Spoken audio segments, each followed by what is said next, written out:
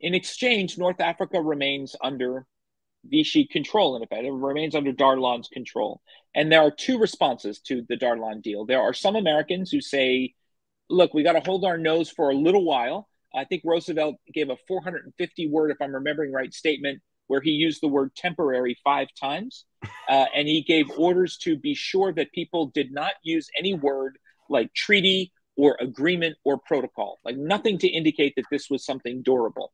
Um, so those are the people who are in support of the agreement, right? The people who support it want to say, look, this is just temporary. We are walking with the devil till we get across the bridge. There are other people, the great American journalist Ernie Pyle, who's there, who is appalled. Edward R. Murrow is appalled. Several members of the US Congress are appalled. How could you do this? Why would you accept this? Why aren't we arresting this guy? Why are we working with him?